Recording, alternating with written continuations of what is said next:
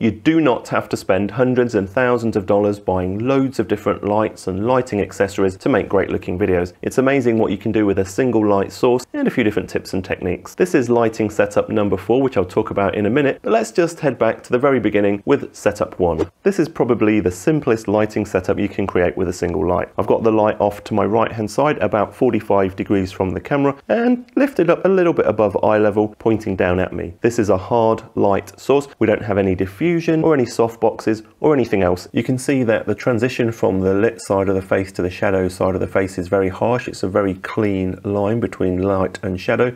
We've also got this hot spot on the cheek. It's a very harsh look overall, and it's also lighting up the back wall quite a lot because the light's spilling all over the place. So setup 1 was hard and moody. We can try and increase that moodiness by adding what's called negative fill. So this is just areas of dark material or black paper or black card to stop light from this side coming back onto this side of the face. So we've still got the light on that side. You might be able to see a little bit more moodiness now. And this is what it looks like behind the scenes. We've got the camera tripod there. As before, I'm standing on those marks there. And on the right hand side of me, I've got the light as it was positioned exactly the same before. And we've got a couple of extra things now. If I take you over to look at this one, the purpose of this is to stop the light from bouncing onto that back wall there and back in my face. And then we've got this big piece of negative fill there. This is some cloth suspended from a C-stand, and the purpose of this is to stop the light bouncing onto these white walls here and then back onto the unlit side of my face, which is here. If where you're filming has loads of white walls, then adding negative fill is really going to make a difference. But if the room you're filming in is already dark, maybe loads of dark wood or charcoal or black walls all the way around, negative fill is going to do a bit less for you. So the main difference with this setup number 3 is that we've added some diffusion to the main light there in the form of a softbox. In this case, you don't have to buy a softbox. Instead, you could hang up a white bed sheet in front of the light, or even use a white shower curtain to add a bit of diffusion and make the light softer. Make sure you stay safe if you're going to do that approach though, so don't put any flammable materials anywhere near any light sources. I'll go and put links to this softbox and also this light in the description for this video. In this version, we've still got that negative fill in the same place as we had it before, and here's the softbox that we're using. What this softbox is doing is it's transforming that really hard, harsh light source, and it's spreading out the light over a bigger area. This increases the size of the light source, which has the effect of softening the light as it falls on my skin. You can see in this setup that the overall feel of the image is a lot more soft and pleasing, and the transition between the lit up side and the shadow side is a bit less harsh than we had before. We're still using negative fill here, so we are getting a very dark shadow side. We'll see how to change that in setup 4.